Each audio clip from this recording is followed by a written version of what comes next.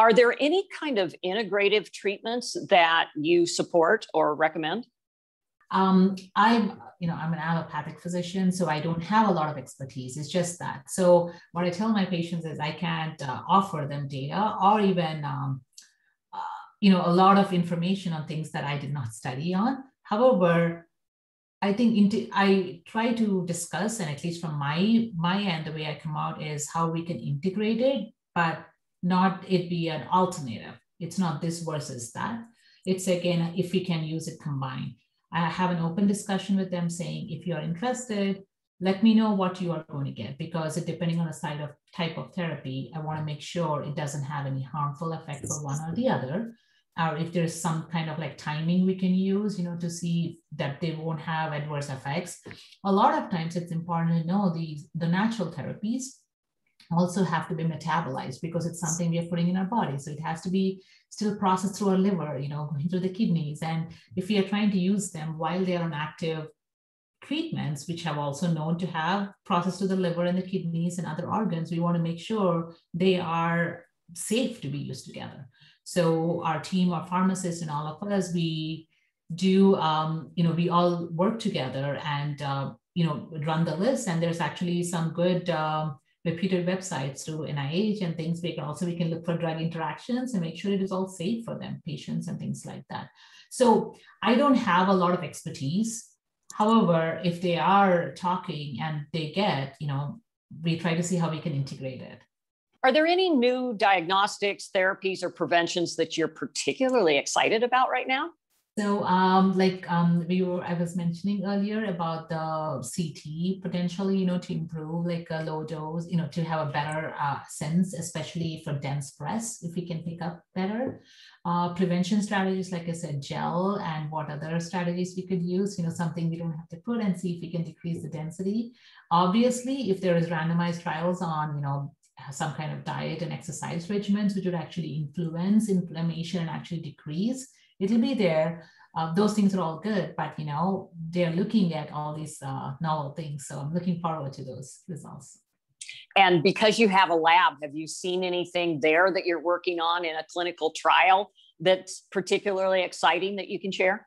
So there are a couple that we did some pilot trials, and we are trying to figure out, the next steps. One is, chemotherapy can cause quite a bit of chemotherapies. A lot of times they cause neuropathy, they cause nerve damage.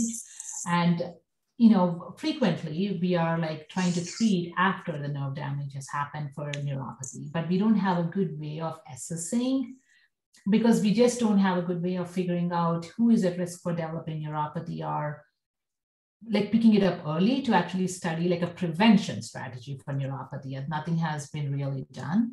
So we're one of the first study we published actually earlier this year, like last year, was we actually looked at an MRI technique where we can measure, where we can look at feet MRI, like they go into the MR, and we look at certain velocities of water exchange and then some travel, and we can measure the nerve integrity. So with chemotherapy, now we can see how the nerve is being damaged on the MRI. So now we can actually, a non-invasive way, instead of like biopsying the nerve, non-invasive like an MR, and this is without giving any contrast. So they're just going with their feet into the MRI, and we can look at the nerves and changes. So that is one of the first things that we've looked at, and we were able to see a difference that, yes, with this MRI, we can actually figure out what's going on in the nerves now. So based on that, I'm working on a grant to look at drugs, to actually now intervene, because now I can say the drug actually is going to make a difference there, because I can figure out a way what's going on with the nerves in a more practical way rather than testing, because biopsies are not practical, but any other testing is subjective.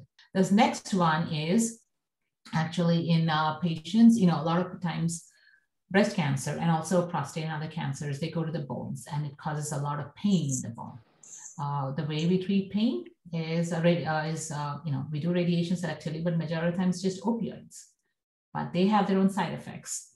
So there was one of the basic scientists, Dr. Vanderhoff in Department of Pharmacology, actually, they did some mice studies where they found that opioids not only, don't treat pain well, but they also actually destroy the bones too by, causing them to be more active, like the osteoclasts or the bone eating cells, they actually increase that.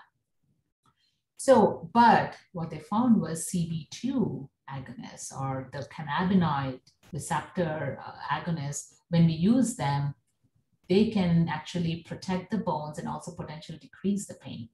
Now, it's hard because we have a lot of drugs we use. So we actually did a pilot study by using dronabinol, which is like the medical Marinol. That is the prescription medicine that we use, which has been approved for patients for nausea, for appetite stimulation, for patients with cancer chemotherapy, and also for patients who have HIV/AIDS, for appetite and for nausea. And we use this routinely in clinic. But that works, that is a cannabinoid agonist, and it works on both CB2 and CB1, both receptors.